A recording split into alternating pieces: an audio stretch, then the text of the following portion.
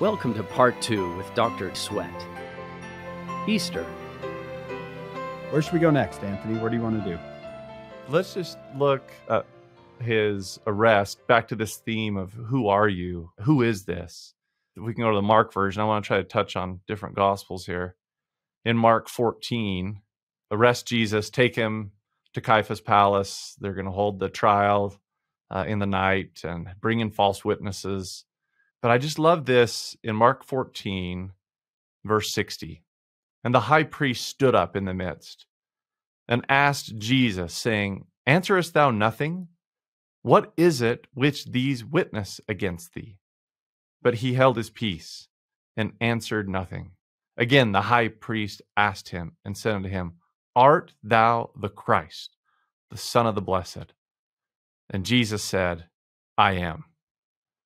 And ye shall see the Son of Man sitting on the right hand of power and coming in the clouds of heaven. Can you imagine that answer in that moment, by the way? When he finally just, I don't know how you visualize it, but looks it right in the eyes and gives that I am statement, which has so loaded with meaning of being Jehovah, and says, and you're going to see me sitting on the right hand of power. And he finally answers them directly the question that they want to hear right from his mouth. Then the high priest rent his clothes and saith, What need we any further witness? Ye have heard the blasphemy. What think ye? And they all condemned him to be guilty of death. Now again, right there, Jesus reveals who he is. He says it plainly. This is who I am. And some people won't receive it. They don't want to receive it. Pontius Pilate, the Roman governor, he'll say he senses that these chief priests and leaders of the Jews have delivered him for envy. Again, they're protecting their will. They want it their will, their way, in their understanding, not the divine will, the divine way, according to God's understanding. So even though it doesn't seem like it, again, it's a submission of will, my way versus thy way here, even though Jesus tells them plainly to their face who he is. And then back to knowing him, we jump to Peter when Jesus tells Peter, hey, be careful, before the night's over, you're going to deny me thrice. We know the story where he's outside the trial and the people say, hey, I recognize your speech. You talk like him. You're a Galilean also. You're with him. And I'm just going to jump on the third time in verse 71, since we're in Mark 14. But he began to curse and to swear, saying, I know not this man of whom ye speak. And the second time the cock crew, and Peter called to mind the word that Jesus said unto him, Before the cock crow twice thou shalt deny me thrice. And when he thought thereon, he wept. Or in another version, it says he wept bitterly. And maybe again, it's Peter sitting there saying, I don't know him. I don't know him. And we want to be careful here. We don't know all the factors that are going on. But there also seems to be this, I'm refusing to acknowledge who the Lord really is, that leads to ultimately these bitter tears.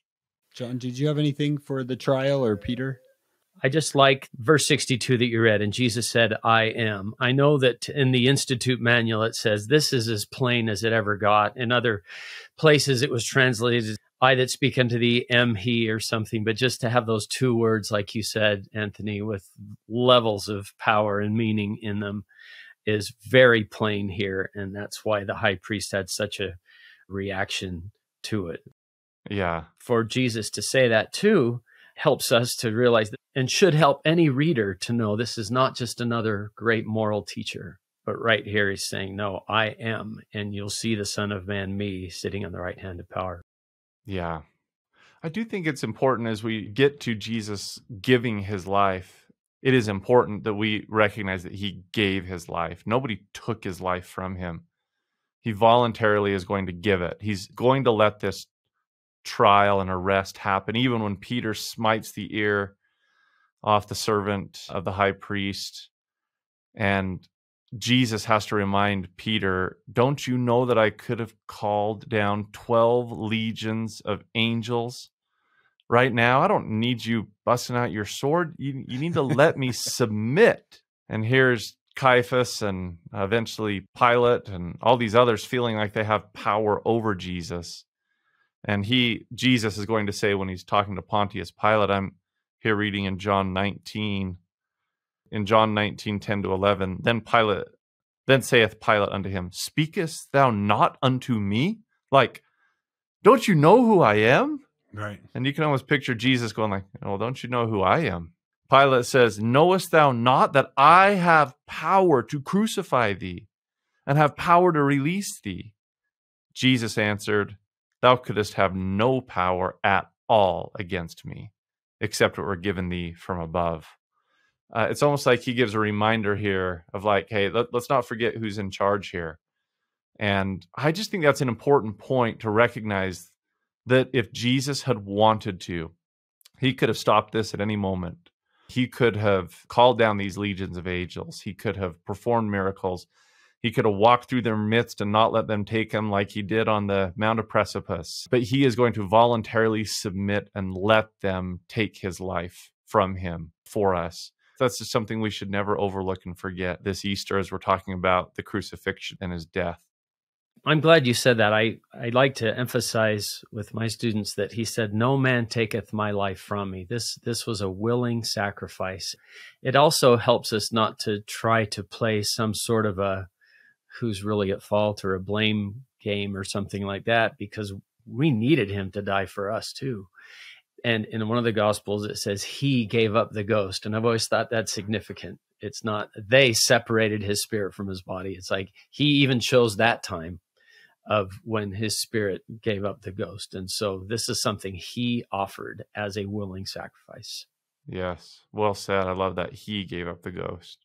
I can't imagine the steps as he goes through facing his own death. I mean, we read it and it's black and white, but I mean, we have listeners who have been given a diagnosis that the end of their life is near. And I think only people like that can relate to this moment of he knows what he's stepping towards, right? With each step, he's getting closer, and how difficult and how scary that would be. Unimaginable. There's a couple of glimpses in that new series, The Chosen, where Jesus is walking and he sees a victim of crucifixion and he gives a look over there. Yeah. You just think, and yet you'll see him say, okay, guys, the Son of Man is going to be betrayed into the hands of sinners and scourged and crucified. And he set his face toward Jerusalem. Let's go. And you just think, wow. Faced it. Yeah. Yeah. Sometimes in Latter-day Saint culture, we don't like to focus on the difficult. I think it's good to see how difficult this was. You know, I love the Restoration with my whole soul and know the divinity of this Latter-day work. But I don't think that means that we can't have, as it's been said, holy envy for other faiths in some of their aspects that they have. Listeners might see this different than I do, and that's okay. And I really admire particularly the Catholic focus on the suffering Christ. Coming from the perspective of an artist, we don't have a lot of Latter-day Saint iconography and images that we celebrate of the death of Jesus Christ, of his suffering and of his pain, of this difficulty, of these steps after Pilate condemns him to death. The scourging alone, it can kill people. This being whipped and with pieces of bone and tearing the flesh. It's horrible. Horrible, horrible. And Jesus willingly submits to it. And then to carry his cross and have to have help carrying his cross from Simon, and to go to Golgotha, the place of the skull, and know what's coming. We would do well to remember that, as Isaiah prophesied, he is a man of sorrow. He knows deep, deep pain, and he suffered grief and pain. And in life, I even did a painting one time, a little painting, and I just called it Man of Sorrows. And Jesus has his head down, and I did it a little more abstractly where the paint is kind of peeled off. And every one of us in this life are going to face deep pain and deep sorrow and deep anguish and fear and dread. And to know that our Savior himself faced that and felt that on levels unimaginable, I actually think makes it so that he becomes, this is part of what makes him a God, not just of sympathy, but a God of empathy. There's a great poem that I'm trying to remember off the top of my head by Edward Sillitoe, and it says, you know, the other gods, they were strong, but thou didst stumble to a throne. and no other God has scars but thou alone. Our Savior is a God of scars. He knows what it's like to suffer deeply and painfully. And I think as we think on Easter again, let's not forget Friday and jump right to Sunday, because we all go through our Fridays and Saturdays before we get to the Sundays. One of the things that I appreciate so much about a section that you've already mentioned, section 19, is King Benjamin mentions that Jesus bled from every pore in Gethsemane. Luke does. But in section 19, we have the first person account. As I've pondered what you're talking about, the scourging, just the humiliation of all of those things, I've thought, what gets him through this? And there's in that first person account in section 19, he says, for behold, I, God, have suffered these things for all, that they might not suffer. And I go, whoa, look at the motive. I love people, and I would prefer suffering myself than to have them suffer. And I think it's also in First Nephi, I want to say 19, verse 9, they spit upon him and he suffereth it. They scourgeth him and he suffereth. And then it says, because, and here's an answer to that question. What was going through his mind? Because of his long suffering and his loving kindness towards the children of man. The power of his love for us, I feel like, is what helped him endure that. At least that's what I see in those verses. Yeah, absolutely. I love that. Like, what is it? That's a great question to ask us. We're talking about difficult pain here, but what is it that carried him forward? And it was his deep love for God and his deep love for God's children that carried him forward. We would call that charity, by the way. Charity is the love of God and the love of his children. Maybe that's why it is the greatest gift of all, is because it's the one that makes it so that we can bear all things as well and have hope despite our difficulties. Beareth all things, hopeth all things, believeth all things, even if all things are less than hopeful and seem less than bearable. Yeah. In Mark 15:31, they're looking at him on the cross, the chief priests, and they're mocking him. He saved others. Himself he cannot save. And if you just change that, he saved others. Himself he will not save, or he chooses not to save. Yeah. It's a really true statement. He is saving others by not saving himself. Wow. Yeah. It reminds me of what we learned about Jonah last year. Throw me off the boat so that all of you can live. Can be saved. Yeah. And just this Savior put me through this, and then all of you can live. And I will voluntarily do that for you. There's a moment on the cross that Elder Holland talks about in a talk called None Were With Him. And he says, I speak very carefully, even reverently, of what may have been the most difficult moment in all this solitary journey to atonement. I speak of those final moments for which Jesus must have been prepared intellectually and physically, but which he may not have fully anticipated emotionally and spiritually. That concluding descent into the paralyzing despair of divine withdrawal when he cries in ultimate loneliness, my God, why hast thou forsaken me? He says the loss of moral support he had anticipated, but apparently he had not comprehended this. Had he not said to his disciples, behold, the hour is come that ye shall be scattered, every man to his own, and yet I am alone, because the Father is with me. The Father hath not left me alone, for I do always those things which please him. And Elder Holland goes on to talk about, with all the conviction of my soul, I testify that he did please his Father perfectly, and that a perfect Father did not forsake his Son in that hour. But he goes on to say that he had to know what it would be like for us when we felt spiritual death. He had to know what spiritual death felt like, being separated from God. And doctrinally, I think, oh, okay, because we will feel that. And he descended below all things so that he would know everything we have felt. I mean, that's the Alma 7, 11, 12 thing too. Our pains, our afflictions, our temptation. I'm looking right as you say that. I just pulled up section 88, verse 6. He that ascended up on high, and also he descended below all things, in that he comprehendeth all things. This is part of his divine comprehension, as you're saying, Alma 7:11, Doctrine and Covenants 88, verse 6, so that he knows how to succor us in all of our difficulties.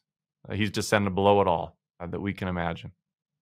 And I love that. The wrong way to look at it is, see, don't complain. I've been through it all. But another way to look at it is, oh my goodness, he knows everything we've been through, which gives us such great hope and comfort to know there's nothing that I felt that he hasn't also felt. And therefore he can succor, he can help me. That's what Elder David A. Bednar said in his talk when he said, sometimes we might be tempted, I'm paraphrasing him here, but we might be tempted to say, nobody understands me, or nobody knows what I'm going through. But there is one who knows, because Jesus has suffered it all for us. And not only has he suffered it all, he's overcame it all. And so he knows how to help us overcome and carry our difficulties, because he's carried them before. That's the Easter thing. I mean, I have overcome the world. That's the joy and happiness of all of this. That is.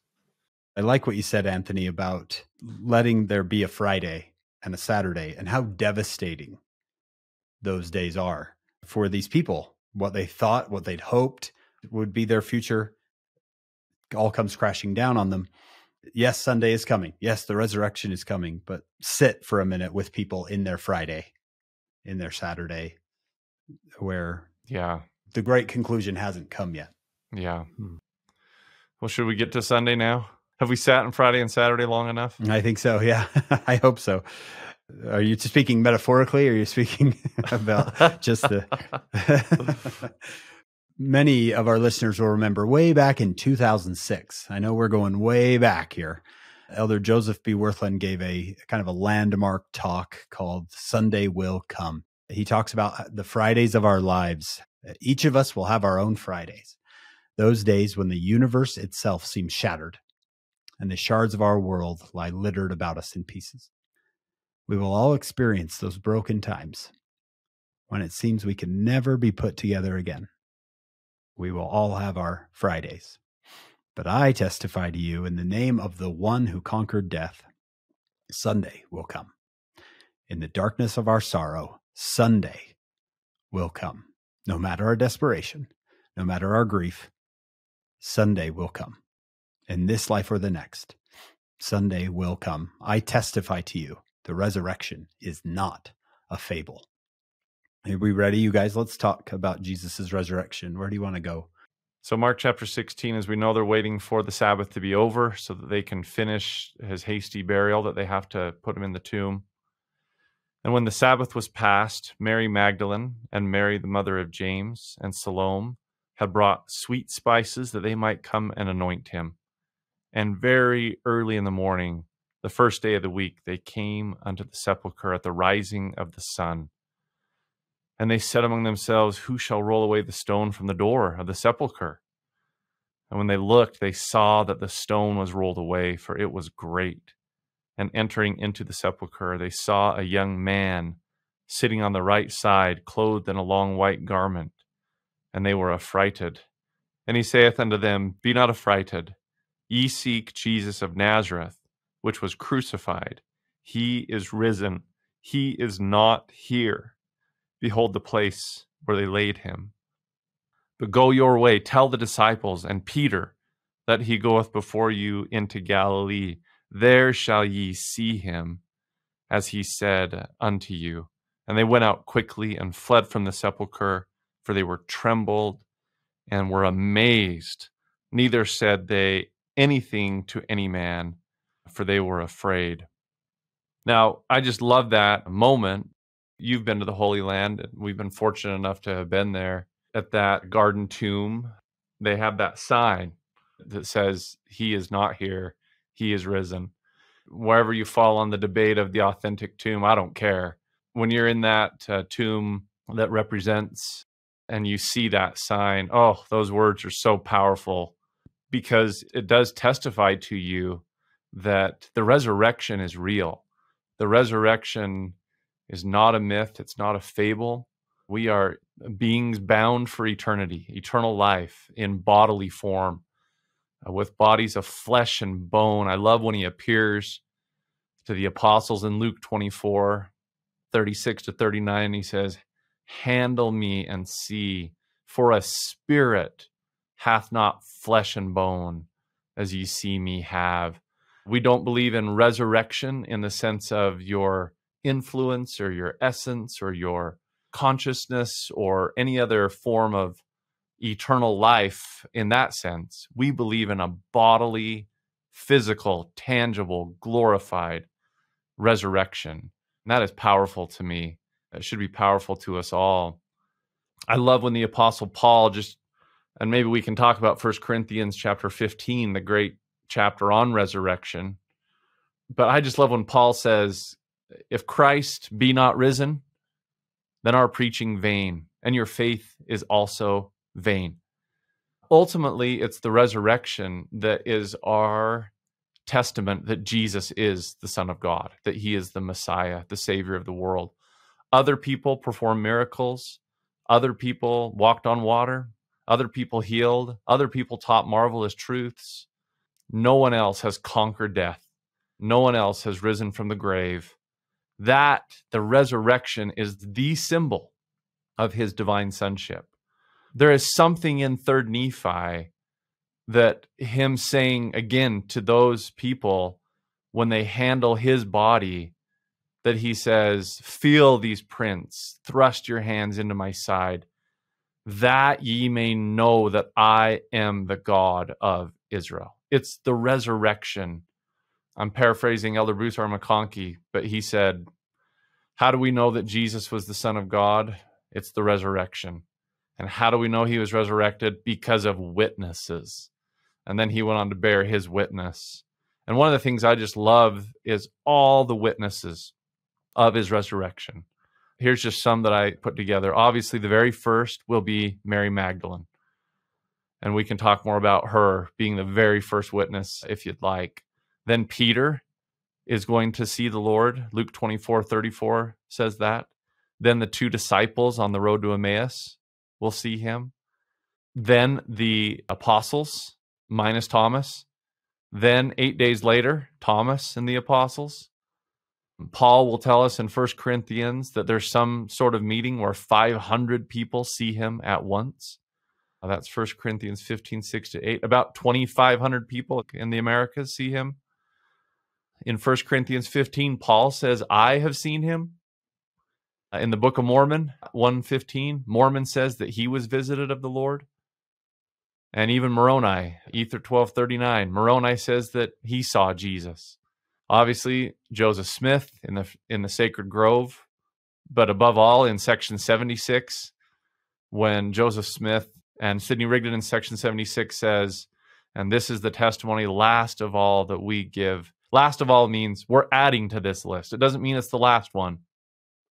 Most recent of all, that he lives, for we saw him even on the right hand of God. And then I grabbed this from President Henry B. Eyring, one of our current special witnesses of Jesus Christ. Quote, this is May 2013, Ensign, so coming from his April talk, coming to me.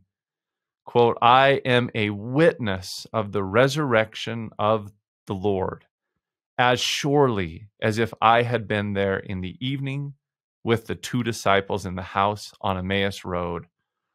That's powerful. He goes on to say, I know that he lives as surely as did Joseph Smith when he saw the Father and the Son in the light of the brilliant morning in a grove of trees in Palmyra. Just one testimony of many of our current special witnesses of Jesus Christ as well. And what they're special witnesses of a lot of things, but in my belief, they're special witnesses of his resurrection in their own way. I'm not pretending to know how, but it's the resurrection that shows us his divine sonship. Mm-hmm. In the Bible dictionary, if you read under the heading of miracles, there's a statement right in the beginning, first paragraph, Christianity, the world's largest religion, is founded on the greatest of all miracles, the resurrection of our Lord.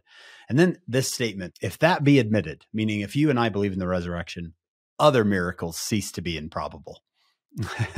If we believe in this, if he is resurrected the way we believe he is, which all 3 of us are both feet in on the resurrection, then what else can he do? I love that. Yeah, if you can't figure out water to wine, well, what about coming back to life after? Yeah. I've had people say, do you really believe this? The Joseph Smith story seems a little far-fetched, or Jonah, or the Great Flood, whatever. Do you really believe that? And I'll say, do you believe in the resurrection? And they'll say, well, yeah. I'm like, well, then everything else is Everything else is on the table. Yeah. Once you believe in the resurrection of Jesus Christ, every other miracle becomes kind of small potatoes at that point. Yeah. I'm just momentarily going to jump over to 1 Corinthians 15, where Paul is preaching on this. 1 Corinthians 15:19. If in this life only we have hope in Christ, we are of all men most miserable. Like, Paul wants us to see that we're eternal beings and that we're meant to rise with the Lord because of his resurrection. But now, I'm in verse 20, but now is Christ risen from the dead and become the first fruits of them that slept. For since by man came death, by man came also the resurrection of the dead. For as in Adam all die, even so in Christ shall all be made alive. Now, I want to pause there for a moment, and I can't help, this is the church history and doctrine teacher in me with the Doctrine and Covenants. I think sometimes as Latter-day Saints, we don't emphasize enough the power and beauty of our doctrine that all will resurrect, all, and that all will inherit a kingdom of heavenly glory. Because of the grace of Jesus Christ and his conquering of sin and death, we believe that all mankind who have been on this earth, with the small exception of the sons of perdition that I'm not even going to talk about, all your friends, all your neighbors, all your loved ones, all your children, all your parents and grandparents, everybody is going to be delivered from the grave and bodily resurrect into a kingdom of heavenly glory. They will receive an immortal body that surpasses all understanding. I'm not sure so much when Joseph saw the vision of the 3 degrees of heavenly glory. Let's not forget that Paul says there are celestial bodies, terrestrial bodies, telestial bodies. So also is the resurrection of the dead. These, whether you want to call them kingdoms, but when Joseph says it surpasses all understanding, I think it means that our bodily resurrection, even a telestial body in immortal, eternal glory, is going to surpass all understanding, let alone a celestial body. Elder James E. Talmage said, mortal mind cannot comprehend the beauty, glory, and majesty of a righteous woman. He was talking in context of women, of a righteous woman made perfect in the celestial kingdom of God. I hope that applies to righteous men as well. I assume it does. I just don't think we can celebrate that enough and praise that enough, that in section 76 of the Doctrine and Covenants, 3 times it literally says, he saves all the works of his hands. All. That's our doctrine. That's what we believe. That's what we're celebrating in resurrection. All will rise. All will have immortality. All will go to a kingdom of heavenly glory because of what Jesus did this Easter season. Well said, Anthony. I think it would be fun if we can to go to John chapter 20, because I mentioned all these witnesses of his resurrection.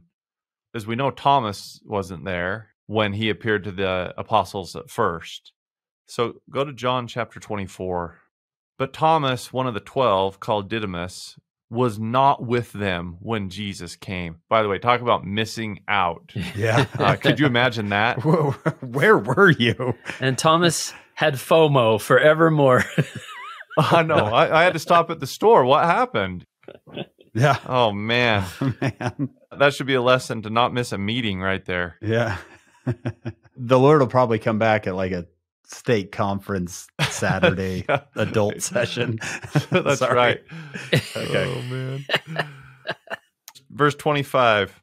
The other disciples therefore said unto him, we have seen the Lord. But he said unto them, except I shall see in his hands the print of the nails, and put my finger into the print of the nails and thrust my hand into his side, I will not believe. Mhm. And after 8 days, again, his disciples were with them. So Thomas does make it to this meeting. Then came Jesus, the doors being shut, and stood in the midst, and said, Peace be unto you. Then saith he to Thomas, Reach hither thy finger, and behold my hands, and reach hither thy hand, and thrust it into my side, and be not faithless, but believing. And Thomas answered and said unto him, My Lord and my God. Jesus saith unto him, Thomas, because thou hast seen me, thou hast believed. Blessed are they that have not seen and yet have believed. And I don't want to go off on doubting Thomas, because we know he's believing Thomas when he's ready to go to Jerusalem and die with all the apostles. I don't want to cast any dispersions on Thomas here. But I do love this idea that we are grateful that there are literal witnesses of his resurrection. But I love this teaching from the Lord that blessed are those that have not seen and yet have believed, because that's probably the case for the vast majority of us. That being said, though, I think as we're celebrating Easter, keep bringing back this theme in. Who is this? Who is this? Who is this? That really what we're trying to do through the restored gospel of Jesus Christ is to come to know him, submit our will to him, and become witnesses of him and know him. This really is the metaphor of the temple, of the Holy Temple that you guys know I love to talk about. The Holy Temple is inviting us in a dramatization and a sacred ordinance to come to know the Lord and to be able to have our own witnesses of him. I love that Joseph Smith taught this in 1839. Joseph said, quote, For the day must come when no man need to say to his neighbor, Know ye the Lord? For all shall know him, from the least to the greatest. How is this to be done? Is to be done by this sealing power and other comforter, which will be manifest by revelation. I'm not going to go into this other comforter right now, but I think the point of it is we can be our own witnesses. Section 93, verse 1 promises us that every soul who forsaketh their sins, calleth on my name, obeyeth my voice, and keepeth my commandments, shall see my face and know that I am. I love that promise. And I want to emphasize in section 88, the Lord tells the same things to the school of the prophets, that their goal is to sanctify themselves. And the day will come that he will reveal his face unto you. Now here's the key. It shall be in his own time and in his own way and according to his own will. We don't dictate it. We back to our will and his will. We don't control it. And there is more than one way to see the face of God. But it's my deep testimony that if we will live the gospel of Jesus Christ, if we'll come to know him, if we'll submit ourselves to his will, if we'll strive to be aligned with his teachings and his commandments and to live them and implement them out of love for him, not out of trying to earn heaven, but to learn heaven, as it's been said, I really think he will reveal himself to us. And in our own way this Easter season, let's all be witnesses. We'll all be able to say, I've come to know the Lord. And when somebody says, who is this? We'll be able to say, I'll tell you exactly who this is. This is the Son of God. This is the Messiah. And just like Peter in Matthew 16, if somebody says, how do you know this?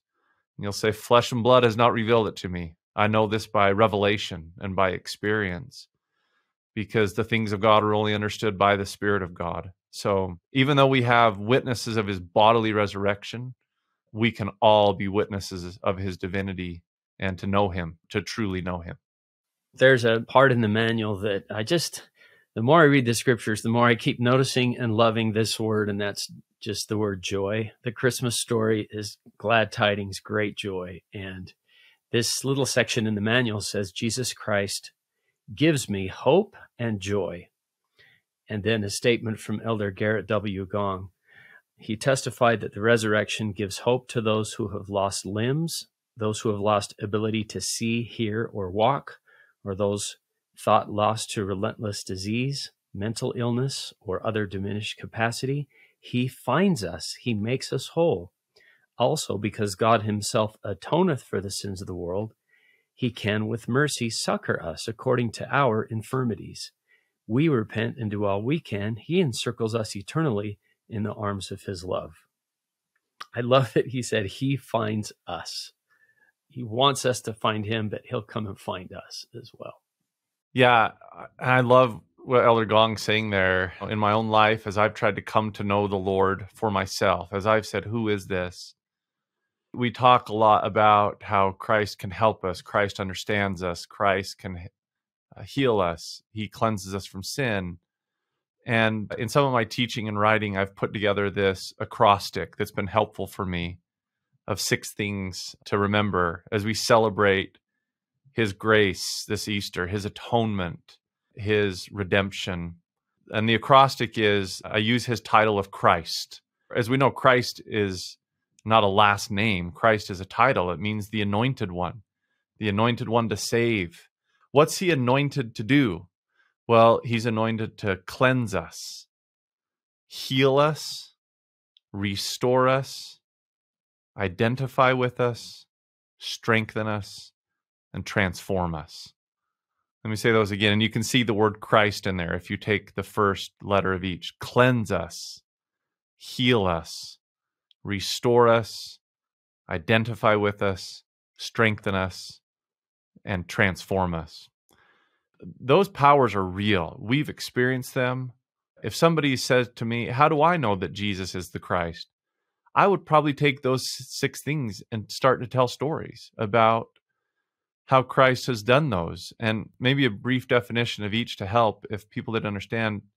By cleanse us, it means that Jesus has the power to cleanse us spiritually and to make us pure. He can justify us and sanctify us.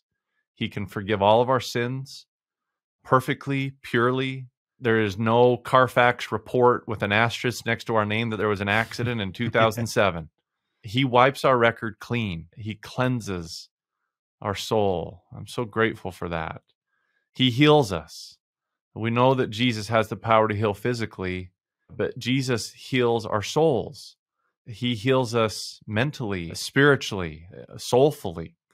Sometimes, by the way, this is important with the healing power of Christ. I think it's Wendy Ulrich who has written, there's a difference between healing and cure.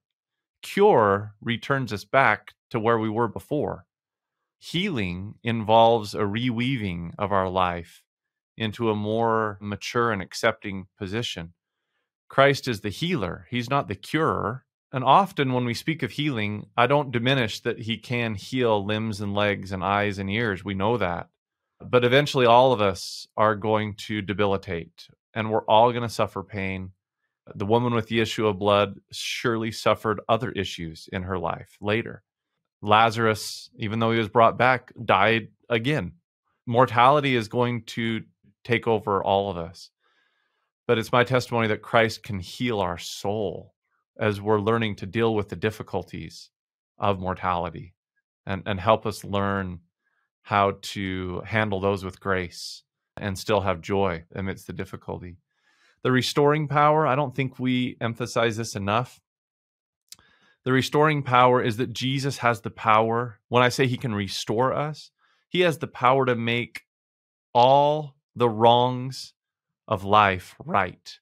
N.T. Wright's a great Anglican scholar. He said that one day Jesus will enlarge Easter on a cosmic scale, or that Easter is a glimpse into the grand work of what God's going to do overall. When we say that Christ is the atoning one, Christ is going to recompense us from all the effects of the fall. He is going to make all wrongs right, all injustices just. He'll not only conquer sin and death, he's going to conquer unfairness. He's going to conquer sickness and pain and ignorance and fracture and everything that's an effect of the fall, even the things that we didn't choose. And he is going to do that through his great atoning work, which continues. That work continues in the spirit world with taking the gospel to all his children, to give everyone the opportunity to accept him. It's not going to conclude at his second coming, by the way. His second coming will be the beginning of really his triumphal atoning work, in the sense of making everything whole, everything healed. And for a millennium, that long period of time, that 1,000 years, Christ is going to work to overcome all the effects of the fall, until at the end of them, he has trampled all enemies under his feet, including the enemies of injustice and unfairness and ignorance and sin and death and the devil, and he'll make this world heaven. Then he will present it to the Father. And really, then he'll say, the work is done. That's exciting, meaning that you and I need to have faith in the power of Jesus to be the restoring one. His promises is he'll restore us. He'll identify with us. We've already talked on this and touched on this, but this means that Christ, because of his divinity and his life, he has the power to understand and empathize and guide us in mortality. Strengthen us. I testify that Christ has the power to strengthen us beyond our own natural capacities. He can give us strength to overcome sin. He can give us strength to bear our burdens. And he can give us strength to do and become greater than we could become on our own.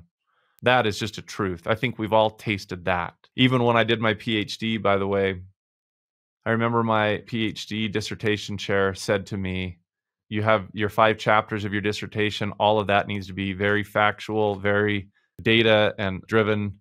He said, the only place where you can say whatever you want and you don't have to justify it at all is your dedication at the very beginning. So on my dissertation, I wrote Alma 26:12, that through his strength, I can do all things. You can say whatever you want. Yeah, that's great. Yep. And I'm like, I can say whatever I want. Then I'm saying this. And then last, the T is the transforming power. And I'm using transforming, but what that means is that Jesus has the power to change us. He can change our very natures and our very dispositions. Hank and John, you probably remember when we were growing up, I don't know if wherever you guys grew up, but there was the trend around mine where people would say, don't ever change. Like would write that in our yearbooks, like, sweat, bro, man, don't ever change, buddy. And that's the worst teenage advice I've ever heard in my entire life. If anybody needs to change, it's a teenage Anthony Sweat, that's for sure. And I like to joke that if Jesus had written in my yearbook, he would say, Sweat, bro, for all of our sakes, please change. Change. And then he would have wrote, P.S., I'll help you. Yeah. And I'm grateful that Jesus has changed me and continues to change me in my very nature and to be hopefully becoming a better person. He can take bad to good. He can take good to great, and he can take great to making somebody like God. That's his divinity. So as we're celebrating the resurrection this Easter, his conquering of sin and death, I hope that we can also see how his atonement, his at-one-ment, these powers, cleansing, healing, restoring, identifying, strengthening, transforming, he is the Christ in our lives. This is the Christ. And I just testify that these powers are real. And that's how I personally know of his divine sonship and his divine nature, is because I've seen these at work in my own personal life. Beautiful. That was fun. Thanks for doing that, Tony. That was really good. Yeah, I think if anybody wants to hear Anthony talk more about that, these are basically the chapters of his book, Christ in Every Hour. And so I love that. And I particularly, if you don't mind, just the restore us comment, because you use this word, and I'm so glad you did, because sometimes if we think, let's see, God is a God of justice and also of mercy, pick one, we would say, I think mercy. But what you emphasize so beautifully is that things happen to all of us that are so unjust through no fault of our own. Things happen to children that are so unjust through no fault of their own. And a God of justice will not let that stand. And that is so wonderful to know. I become more of a fan of the God of justice when I think of it that way, that so many have suffered things through no fault of their own. And God of justice will reverse that and restore us. And so thank you for emphasizing that today, Anthony. You're welcome. Anthony, we have had such a great day today. Thank you for all of this. I'm sure we've got listeners everywhere in their cars or folding laundry, or I had one guy in my ward said, I listen to the podcast when I snowboard. Oh, that's so awesome. So just a shout out to my friend Ryan in my ward who listens to us while he snowboards. Don't get hurt, Ryan. Two celestial things, snowboarding and listening to follow him. There you go. How does it get better? I ran into a woman who told me I think they call them the winter wanderers that walk during the winter, go out, and they all listen together. And I just thought, wow, isn't that wonderful? So we're grateful. So many things you could listen to, but we hope we're giving you some hope and some faith in Christ as you walk around. Yeah, as you walk around your neighborhood. Thank you. We have listeners out there who Easter can be tender for them. Those who have lost loved ones who just miss them so much. I know that experience. You both know that experience. What could we offer as a gift to them? What could we say that would be helpful to them from what we've talked about today? I think you set it up right there, Hank. The gift is the gift of his son. That's the gift. Isn't that the gift of Easter? Is that God so loved the world that he gave his only begotten son, that whoso believeth in him shall not perish, but shall have everlasting life. Like, that's the gift that we're celebrating. And it's not diminishing the difficulties of mortality. But I think this is what the gift of hope is. When we read in the scriptures, Elder Dieter F. Uchtdorf talked about how hope is not a wish. The gift of hope in scripture is to know of Jesus's promises and then to have a personal assurance that those promises can be ours. I love that definition of hope. It's the difference between God answers prayers. That might be faith, but hope is God answers my prayers. The gift of faith might be God loves his children, but the gift of hope is God loves me. And I just think this Easter, the gift has already been given through his son. He is the way, he is the truth, he is the life.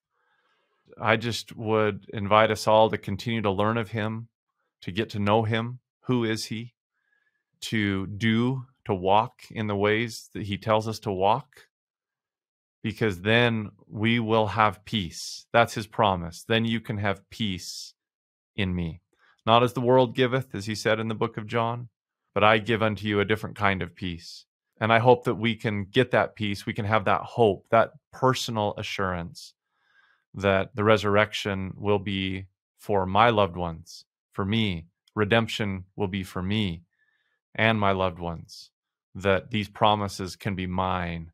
Regardless, black, white, bond free, male, female, Jew, Gentile, all are alike unto God. These promises are extended to us all. And I hope this Easter we can just go grab them to get that hope and that peace that can only be found in Christ. Beautiful. I remember Joseph Smith saying, I don't remember it, I wasn't there, but I remember reading that Joseph Smith said, we mourn our losses, but we do not mourn as those without hope. Without hope.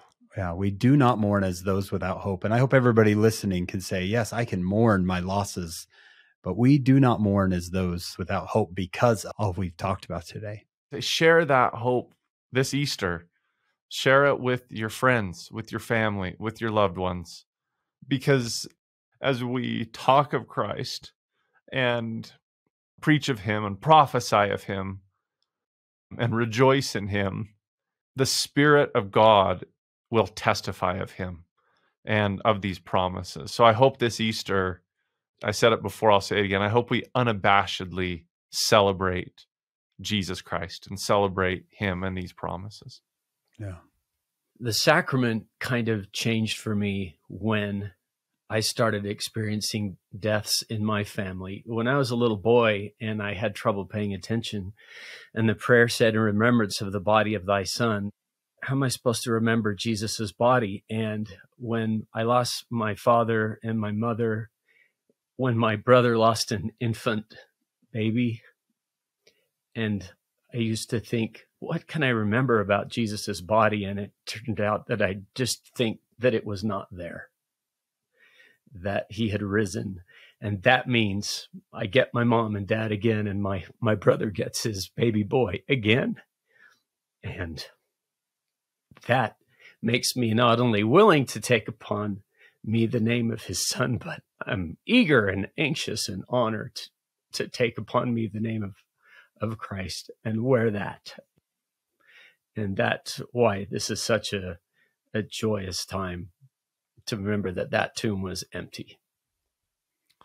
I love it. And you did make me think of one more Joseph Smith quote related to that. Because, John, you just preached the gospel. We talk about a lot of things, and there's a lot of things connected to the church and its programs, maybe its history, doctrinal things, interesting teachings, mysteries. There's a lot. But I love when Joseph Smith just reemphasizes, points us right back to the gospel, to Easter. The fundamental principles of our religion are the testimony of the apostles and prophets concerning Jesus Christ, that he died, was buried, and rose again the third day and ascended into heaven, and all other things which pertain to our religion are only appendages to it. Because what you just preached right there, that's the gospel. That's the good news.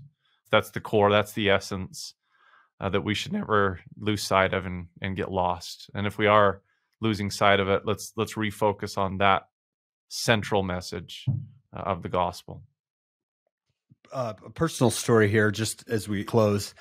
I was invited once to write an article for a book called His Majesty in Mission. And I decided to write on that quote of Joseph Smith, Morning with Hope. So I wrote this article on mourning. It's free. You can find it on rsc.byu.edu. I wrote this long article on mourning with hope and what the sting of death is like, and dealing with death and how other cultures deal with death. And I wrote on the resurrection.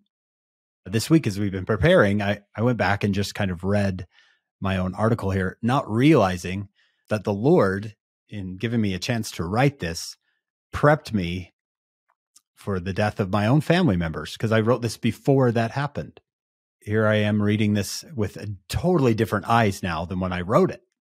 To me, just that little personal experience of writing something and feeling that little tender mercy of, hey, I wrote this in preparation.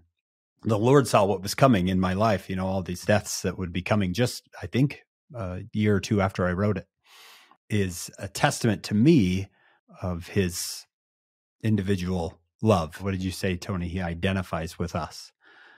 And I wrote, can I quote myself here? Is this weird? No, read what you wrote. I think that's awesome. Yeah.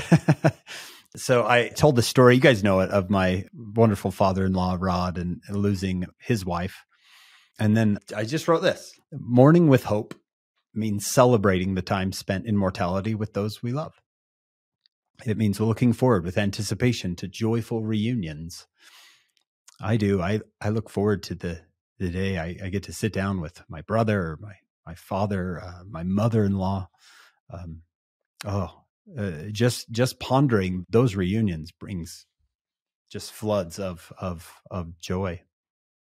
I had a friend of mine one time, when talking about the second coming, people were talking about what their thoughts on the second coming, and all he said was very humbly and quietly and so sincerely, he said, "I'm excited for the second coming because I'm excited to see my mother again." Yeah. Or golf with my dad, right? Mm-hmm.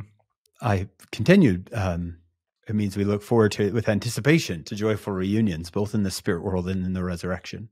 Mourning with hope means placing all your hope in the power of the Lord Jesus Christ to return you and those you love to your heavenly home.